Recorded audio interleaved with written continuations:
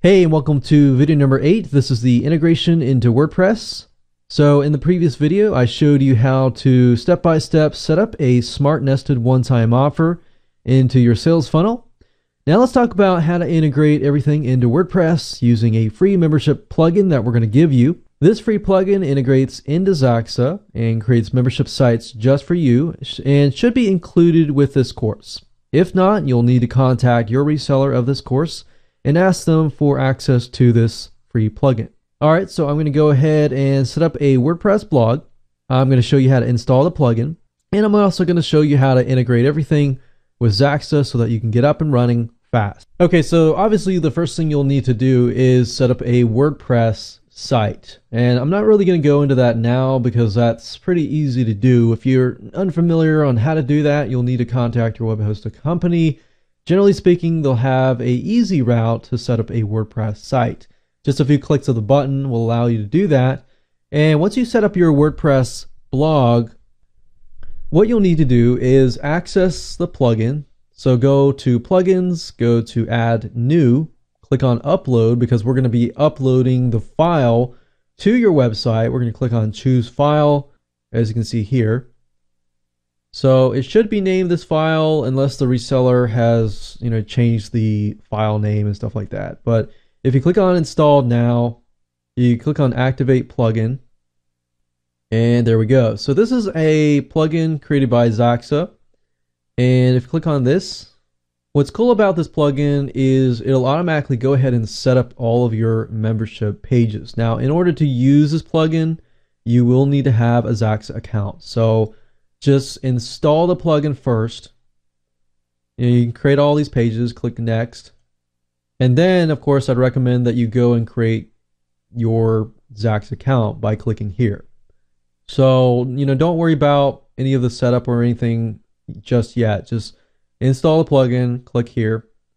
And then what you want to do, it says to obtain the Zaxa API signature, click here, create account, and then you'll see the signature. And then what you want to do is just enter that here, whatever that is, and then click next. And then what we need to do is set up the email setup. So you want to put your name. So you want to put your name or your company name, that's fine. Your email address, mailer, it can be, the PHP mail, or it can be an SMTP, which I'm not going to get into, but basically SMTP allows you to use a third-party email service, and you can integrate that into here. I'm going to leave it as the default settings. Click on email content here. You can actually change the email body. For example, the login credentials, if somebody requests their login credentials, this is the email that they're going to get. And you can customize that by using these tags here. So you can just copy these and put them in the email here. If you want to customize it further, you can also notify yourself when somebody requests that credentials, and this one here as well. So I'm going to go ahead and click on finish here. All right, so once you've installed the script, what you need to do now is to add a product or membership level. Now, one thing you need to note is that this product needs to exist in your Zaxa member account. So you can't just add a product and assume it's going to work. You have to connect it to an existing product in your Zaxa account. So let's go to Zaxa right now. And I'm taking a look at a product, and what we're going to do is pick a front-end product. So in this case, we got Profits theme. I'm going to copy this over. And I like to keep things consistent so that I know exactly whatever product is over here is connected to a product over in Zaxa. So I'm going to click that here. You can either assign this to a existing page or create a new page. We're going to click create one for me. So there we go. It automatically created a new page for this specific product. Now it's going to ask you for the product number /SKU. So the way you get that is from the existing product over in Zaxa. So if you take a look at this product, it's going to say product number /SKU. So all I need to do is copy and paste this here over here. And then of course we got price number, and then we got ZPN URL and ZPN and thank you page delivery URL. So get ZPN and thank you page delivery. You need these two items, and you'll need to enter that into the product over in Zaxa. All right, so I'm going to click on Save Product, and there we go.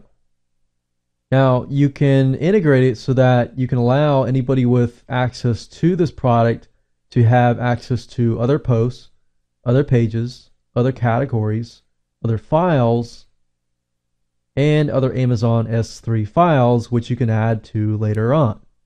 Now, if I go back to that same product right here and click on Edit, once I've created the product itself, it's going to give me the ZPN URL and the thank you page URL. Listen closely, because this is exactly where you're going to need to enter it.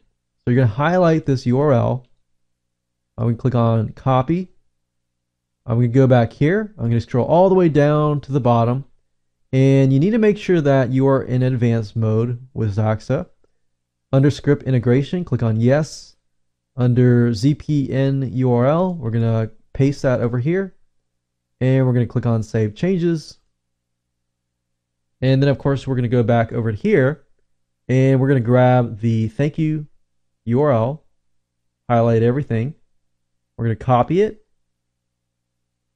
and we're going to go to the page settings. Under thank you page, product page settings, click the plus sign. You're going to make sure this is no. You're going to replace this with the URL. Click save changes. And that's it. We're good to go. So now, once we're waiting it to save, what we need to do next is go to integration settings. We need to click on order button. And then you want to grab the code over here. Big, medium, small buttons, many different variety of buttons. And then of course at that point you want to simply paste it to your sales page.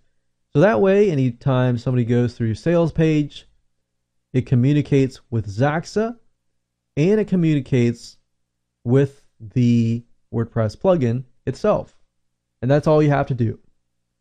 So from this point, you're good to go. You can click on access. If you want to give more product access, you can click on members to add members or look at members, lock members, delete members, stuff like that. You click on reports to get an idea of the engagement, as far as you can gauge how well your membership site content is doing and how well your members are, engaging with you, and more. You got other configuration settings as well, as you can see here. You can do a lot of other stuff like membership page setup. You can do magical content, which is good for drip feeding. And you can also create a raw HTML login form. So you can actually grab this code here. You can place it on this WordPress site here, or you can simply paste it anywhere you like. It doesn't have to be on this site.